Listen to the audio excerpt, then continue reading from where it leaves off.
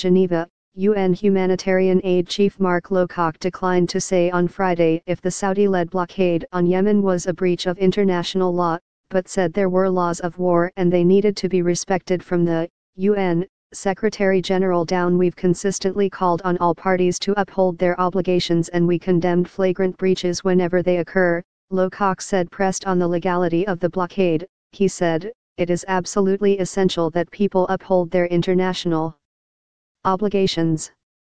Wars have rules and they need to be complied with." Share on Facebook, share on Twitter.